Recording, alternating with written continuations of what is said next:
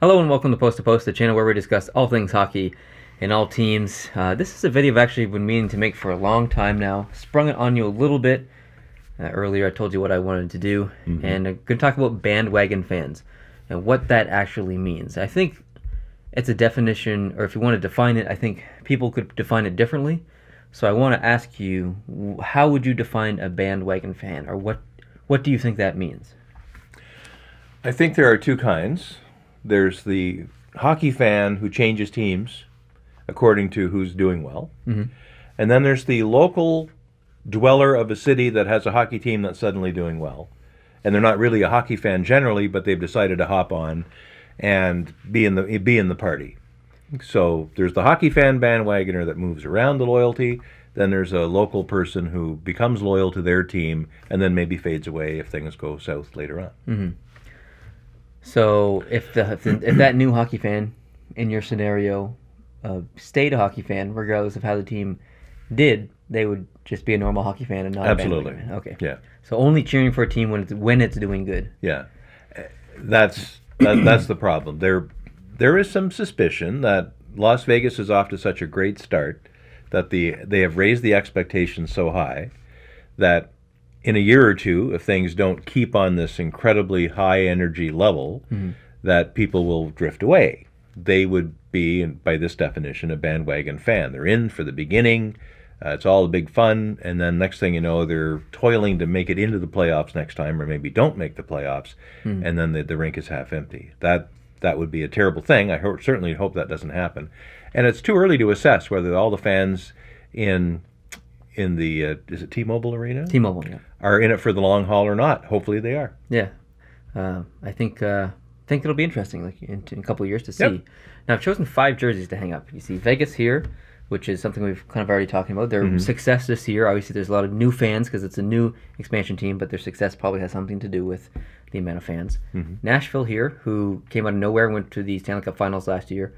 You couldn't even buy Reebok Nashville jerseys as of at the end of round 1 of last year.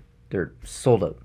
That's the only team that was sold out. So there's a ton of new Nashville fans, and I think they get a lot of some of their fans. Like it's the biggest insult in sports, it seems, to call someone a bandwagon fan, and I'll get into my thoughts on that. But that's the reason that those fans get that term sometimes. Now we have Chicago here, which 2010 they won, and then a couple years after that they won again, and a couple years after that they won again. So 3 Stanley Cups. It's a lot of new fans that came out of nowhere, and a lot of fans that maybe have drifted away. So there's been some bandwagon accusations as far as Chicago goes. Pittsburgh, for the same reason. Yeah. 2 cups recently. They were on the verge of leaving town until Sidney Crosby came along. Yeah, they're all very close to bankruptcy. Yeah. And then at the end, we have I'll use that. Edmonton, and that's due to the McDavid factor. McDavid gets drafted by Edmonton. Everybody thinks that they're going to be the best team in the world because of McDavid, and they're all of a sudden an Edmonton fan, and they missed the playoffs this year, and they've kind of slid away. Here's my definition of a bandwagon fan, or here's my thoughts of a bandwagon fan. I really don't care what your reason is as to why you cheer for a team. The fact that you are a longtime fan or a very new fan, the fact that you enjoy this sport and are willing to watch it, that's a plus in my book. So I really don't care what team you cheer for. The thing that bothers me, the only thing that bothers me, is when you have your first scenario of a person who has, I don't know, they like a bunch of teams, but they only follow the team that's doing the best. So whatever team's doing the best that year, they follow that team or they support that team. To me, that's a bandwagon fan. Only supporting majority to the team that's doing the best. I don't really understand that mentality. I have my favorite teams. I like Montreal Canadiens. I like the San Jose Sharks. I like the Dallas Stars. I like the Colorado Avalanche. I like the St. Louis Blues. Those are my top 5. After that comes Carolina. My teams fluctuate as far as the teams that I like, and it doesn't really have anything to do with their success. Carolina shot up my list at the beginning of this year, and they missed the playoffs. Like, it's not a team that's going to be contending for a Stanley Cup anytime soon. I just like the structure of the team. I like some of the players, yada, yada, yada. St. Louis has never won a cup. Colorado hasn't won a cup since Patrick Waugh left, and they've been pretty abysmal other than this year, the little run there at the end. Dallas missed the playoffs this year. The one in 99 was a very long time ago.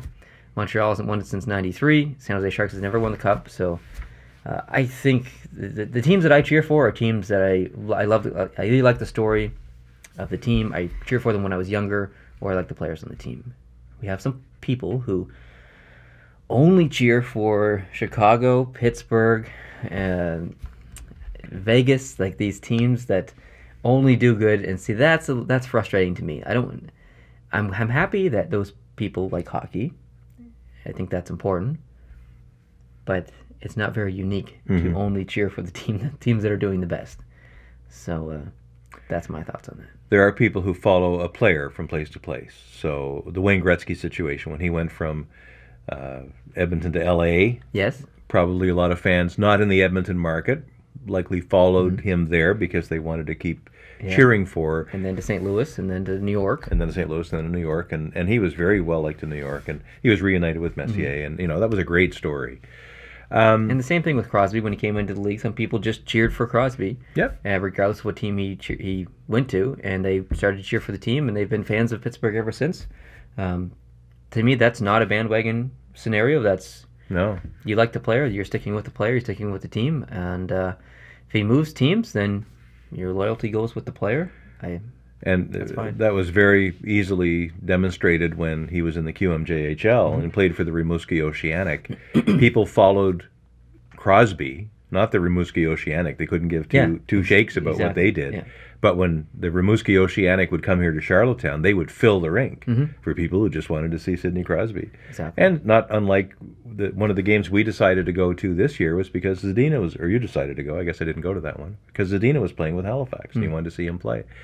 That's fine. Now, the interesting thing is people cheering for a team doesn't actually derive any benefit for that team. They don't get more money.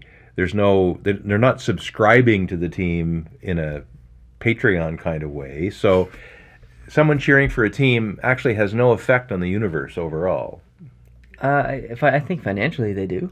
Do you think so? Nashville is a perfect example. There's so much Nashville merchandise that was sold. That team made bank last year just on merchandise. I know it goes to the NHL and stuff, but they get it's profit sharing and stuff. But I think it's a total culture to be a Nashville fan now. Well, if their support of the team goes so far as to buying merch and stuff, I agree. But people just changing their loyalties from one to the other. Yeah. There's no overall effect on the time-space continuum.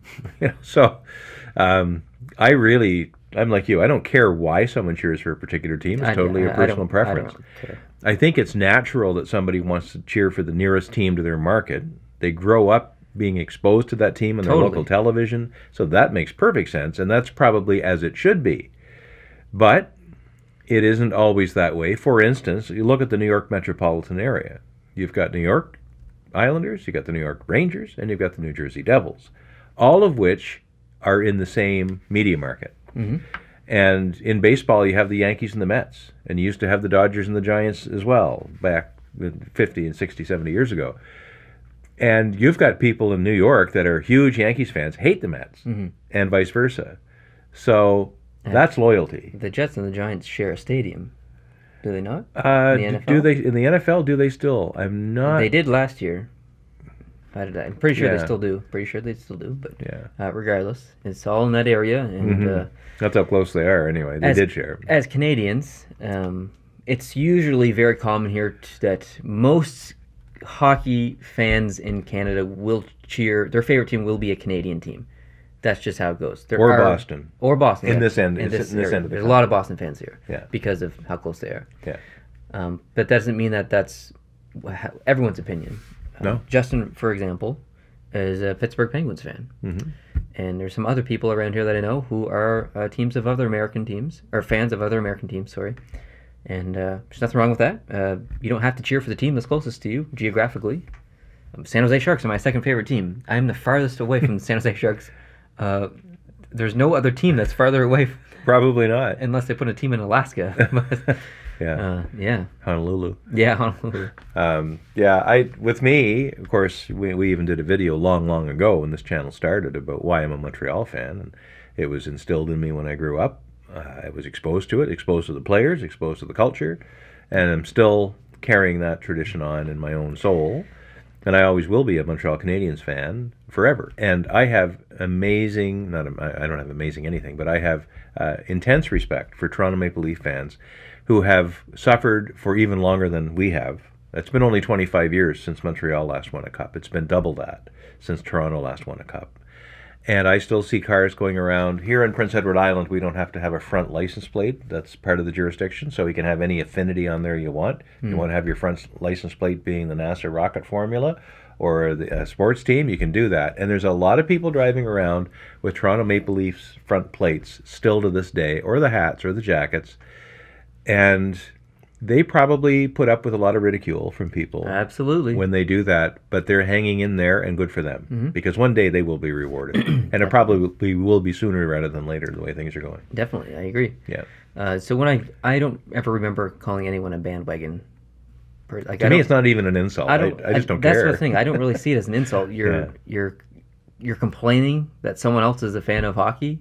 Like, I don't really understand. Who cares? Like, you should be celebrating the fact that they're actually watching hockey, and that hockey is growing as a culture in North America, and that the NHL is growing financially, and the exposure is increasing and stuff. To make fun of a fellow fan for liking hockey or for cheering for a certain team, just it's making yourself. It's all about making yourself feel better. More so making the other person. And you're legitimizing your reason for why you cheer for your team. The person who cheers for Tampa, or the person who cheers for Pittsburgh, or another, let's say, a fairly new team like Nashville, they shouldn't have to justify or defend why they cheer for them, especially when the team is doing well. It makes it harder for a longtime fan, because if I see a Toronto Maple Leafs license plate 2 years from now when they're in the finals, let's say, I'm not going to assume that that person is suddenly a Toronto fan. I'm going to assume that they're finally getting what they've been waiting for all their frigging lives. Exactly.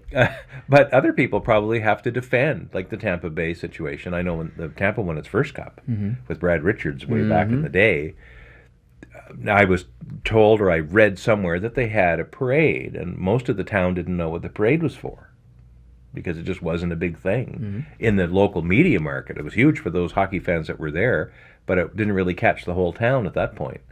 That's maybe different now. With media being so much a bigger piece of this, maybe it's bigger now. I hope it is. But people who cheer for teams like Pittsburgh, like a Justin, for all I know, Justin's cheered for Pittsburgh all his life before he even heard of it. He was a big fan of Lemieux back in the day, so Justin's actually been a Pittsburgh fan since the early 90s. There you go. So if Pittsburgh does well in the playoffs, hopefully Justin doesn't have to defend to other people. Why would he? Why would he bother wasting his breath defending why he cheers for the team and saying, well, no, I don't cheer for them because they're doing well. I cheer for them all the time. I mean, when I first started the channel, Justin was a part of the channel. Yeah. He was called a bandwagon fan all the time in the comments. Yeah. I don't get it. He shouldn't have to defend himself. It shouldn't matter. A, I don't get it that it's an insult. And B, I really don't care why someone cheers. As long as they're watching hockey, I'm happy. See, that's what I call it. If you're a fan of any one of these teams and you're watching this video, I don't care your reason for cheering for these teams. The fact that you're watching this video, the fact that just you watch hockey in general, we can be friends, for sure. That's all I care about. But you love the same sport I do. We can be friends. There you go. Perfect. Anything else to add on this topic? That's the best last statement right there. I'm not going to muddy it up with anything from my mouth, so Sounds go good. for it. All right. Thanks, guys, for watching this video. Appreciate it. If you liked it, hit the like button. If you're new here, hit the subscribe button for more conversations just like this in the future. And we'll see you in the next one. Adios.